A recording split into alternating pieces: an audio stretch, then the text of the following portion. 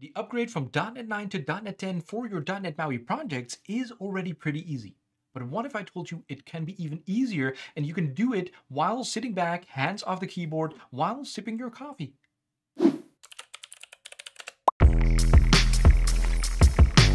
That's right, updating your .NET MAUI project from .NET 9 to .NET 10 has never been easier because now, these days, it's 2025, we're going to use Copilot, you guessed it.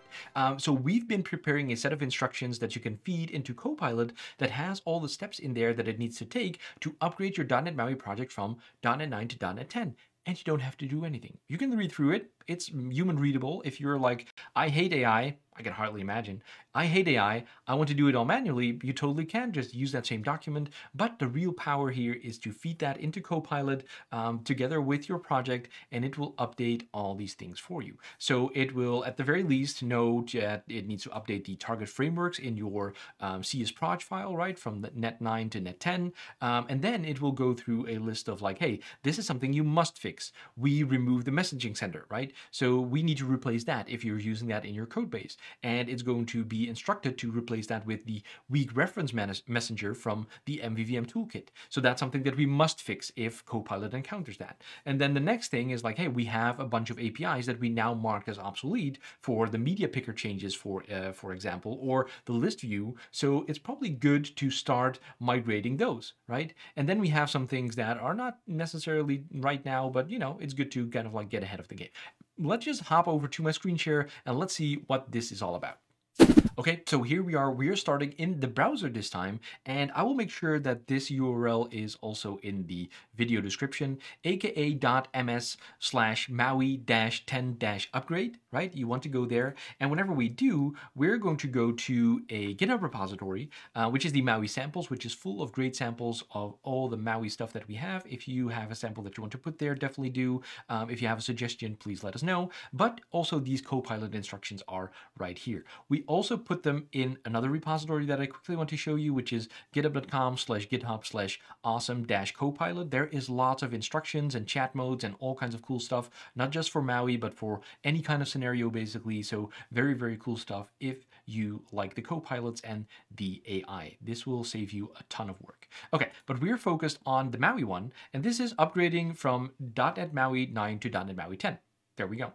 And it has a table of contents. So again, this is human readable, right? You can go through it if that's what you want. You can at least inspect it and kind of like skim through it to see if it doesn't do anything crazy. You can kind of like enhance it to be something more specific to your project, right? But the very basics are like a Maui project, period, right? And the breaking changes that we did. So here you can see like quick start, upgrade the target framework to .NET 10, update the community toolkit.maui because we know the older version is not going to work anymore, fix the breaking changes because we have that messaging center, P0, priority 0, must fix, migrate list view, table view to collection view, critical, fix the deprecated APIs like animation methods, display alert, we renamed those, nothing like major happened there, but we renamed those. And the cool thing is you don't need to actually do anything for it. This will just do it for you.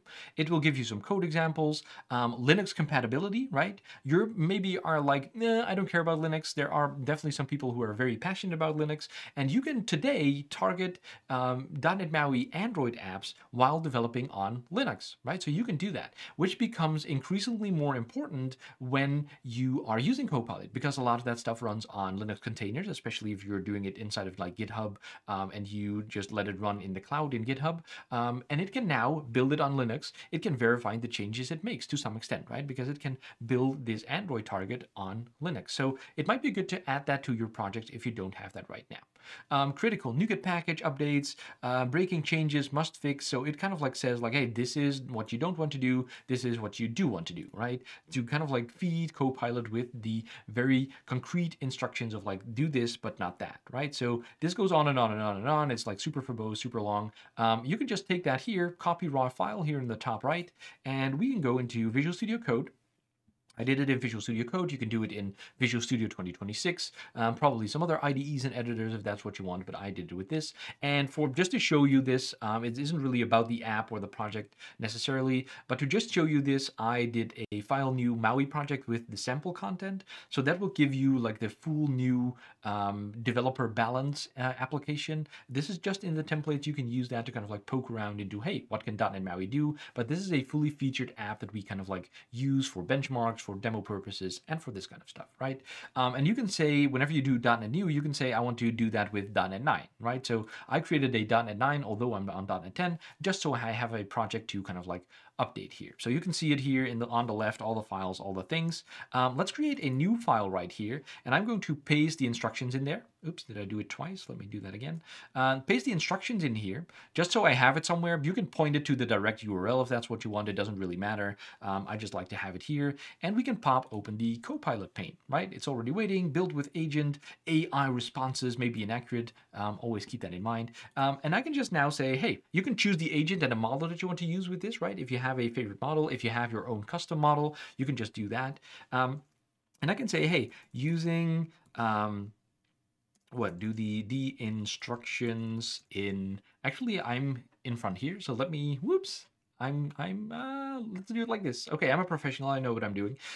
So here, using the instructions in hashtag, whoops, and then I need to go up for you, untitled1, right? Because it's in a new file, so this is called untitled1. You can see that right here. That's fine.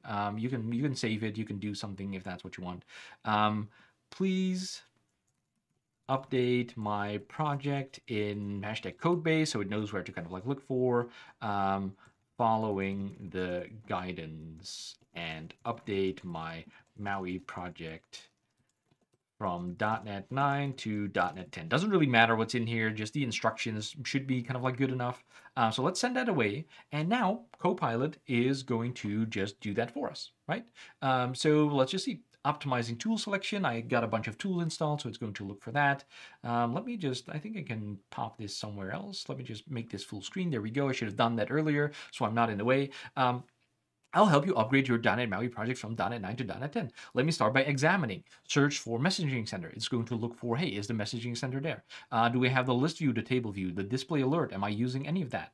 It's going to read. It's going to create a bunch of to-dos, right? So it scanned my code, and it's going to give me a bunch of to-dos that you can see right here. It knows to update my target framework. It knows that it needs to update the community toolkit, because we have a reference to that in this project as well.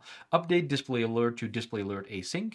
Review and document is busy usage. And build and verify project compiles, because it's running locally. I have everything installed to kind of like build .NET MAUI projects, because that's what I do. So it's able to kind of like build that and verify that all the changes that it made are actually valid and that it's still built, right? You always have to still check kind of like, does it do the thing I expect it to do on runtime? Do all of your tests and your pipeline and everything. I'm sure that you got that all set up. But this will help you kind of like do the heavy lifting. And if you do this on kind of like a Git branch, right? If you just, which you probably have, right? You just have this Git repository. Just make sure that it's like clean, up to date, separate branch, so you don't mess with anything else. Just run these changes, and you can see exactly in the diff, like, hey, it made this change. Do I agree with that? Does that seem to make sense? And you can kind of like inspect all the things that it's going to do here. The Copilot just, ran a terminal command to see if it can build the changes that it made. So it popped back from full screen to kind of like the pane to the right here. It's going to do .NET restore, .NET build. You can see I'm not doing anything, and it's going to verify if the update that it made actually works and builds. So again, it's not really about the app. I'm not even going to build it or show it to you. You can do that by yourself. It's a nice example for you at home. But this is how easy it can be to update your .NET MAUI project from .NET 9 to .NET 10 without even touching the keyboard, right? I barely touched the keyboard. Are you a fan of Copilot? Are you using this? Have you used it? Did you update to .NET 10? Let me know down in the comments if you ran into anything. We've been hearing from customers that the update has been pretty smooth. So please let me know down in the comments what you want to learn about .NET 10 for .NET MAUI, or what else you want to learn, of course, about Copilot AI and all that kind of good stuff. Speaking of which, I have a video about something really cool that is now in .NET 10, which is XAML source generation. And you should definitely check that one out. Check it out. Check it out right now. I'll see you for that one.